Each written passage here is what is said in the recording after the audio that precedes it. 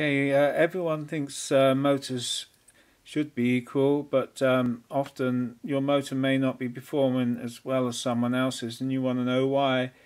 One reason is the sensor boards are not very well made on some motors, and when you test them, they should all give exactly the same advanced timing to enable the motor to work really nice at high revs. This one's a good one, 44, 44, 43. A perfect result would be all exactly the same, but that is pretty close. And I find that these Thunder Powers and similar manufactured motors do give a good sensor board reading. However, looking at a sensor board inside a motor, most of them you can see. A few you can't see, such as the LRP Nosram ones. They're a different design, and on the sensor board you've got 3 Hall effect devices, one there, and one there. Now they're soldered on, and they should be equally spaced around the ring, and they determine, as the rotor goes round, as the field passes across the Hall effect device, it changes its resistance, and that's picked up by the sensor wire. Now if these haven't been soldered in very well, you will get variation as it passes each one. So we're going to have a look at one that's a long way out and see if we can resolder the sensor back into its little box. Now these look pretty good on this one, but we're going to test one from another motor that is miles out and then see what we can do with it. Now here's a motor that doesn't appear to be performing as well as some other people's. So looking at the timing of the sensor board during the test, although it says average 47, it goes from 43 to 50, and one's at 48. So that one that is at 43 is going to have less time impulses. So as it, at high revs, it's going to give more power on phase B and A than on phase C, and the motor's going to have some electronic vibration, which is bound to affect its performance. So what I'm going to have, I'm going to take this sensor board out and see if we can spot the one that is not being soldered properly in its position. So I'll do that next and see if we can do anything about it. I've taken the sensor out, and looking at it,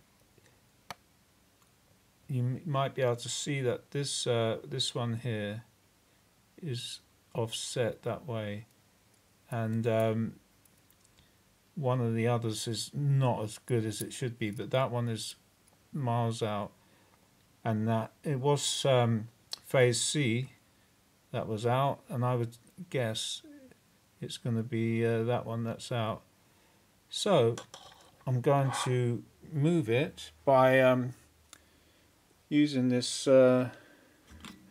soldering iron with a very fine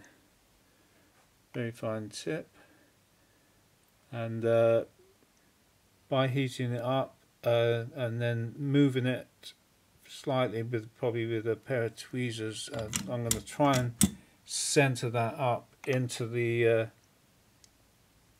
center of its little white box, and then we'll measure it, see if it makes any difference. Hopefully it will. I've resoldered that one. It's there. I moved it to the right a bit, and now I'm going to reassemble and see what difference it's made. I used the soldering iron, as I said, with the very fine tip, and you just heat it up until you heat one side, and it will transfer the heat through the Hall effect device and unsolder the others. You have to be very careful and not to knock it completely off. But anyway, let's have a go. Well, I fiddled around with the sensor board and moved a couple of the sensors backwards and forwards, and I think about as far as I'm going to fiddle with it now. I've got it 45, 48, 46. When I started it was 48, 50, 43. So I've managed to move that one down, and they've come out about that figure, which is much closer. I worked out from also the position of the sensors on the board, there's 3, and I worked out it was A, B and C, so I knew that if I wanted, the rotor is going anti-clockwise, so if you move these towards the rotor as it approaches, that advances the timing, and if you move the sensor away, it will reduce it. So for instance, to reduce A, I had to move it this way, away from the direction, and you do that. There's 3 soldered tabs on each sensor. It's best if you just heat these 2, they come unsoldered, and then you can use some pliers, tweezers, just twist it a little bit away without unsoldering the other tab.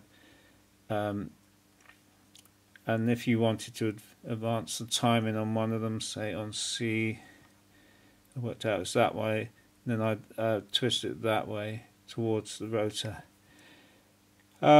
These weren't marked A, B and C. Some sensor boards, this one for instance, can't see it, but it's got B, it's A, B and C actually marked on the circuit board, which helps. Another thing that I normally mention is that you must make sure the shimming is correct. You don't want any vibration in and out on the shaft, because that really messes the timing up. So you should shim it to be just the minimum movement. Some motors have rubber O-rings or crinkle cut washers to take up any play and allow for expansion of the shaft. If you put too many washers on and jamming up tight, it's not good, because this will expand and it'll press against the bearing, and that won't be good either.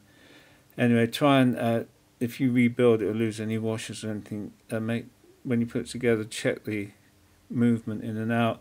And also the other end, if you lose any washers off the other end where the magnet is running very close to the board, this board, say, make sure the magnet is not rubbing on top of the sensors, so you might have to put a washer on when you put it in, and there should be a tiny little air gap just clearing the end of the magnet, and so that it gets the best magnetic field but without touching. I can check the kV now.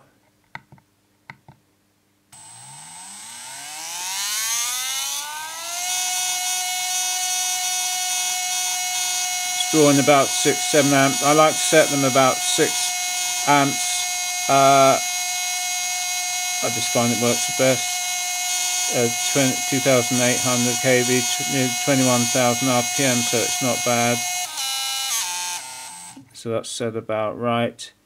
On the M-bell it's showing about 50 degrees, so slightly optimistic. Okay, so that's a 17.5 Trinity, so it's the best I can do with that one. Hopefully it'll perform well in the car.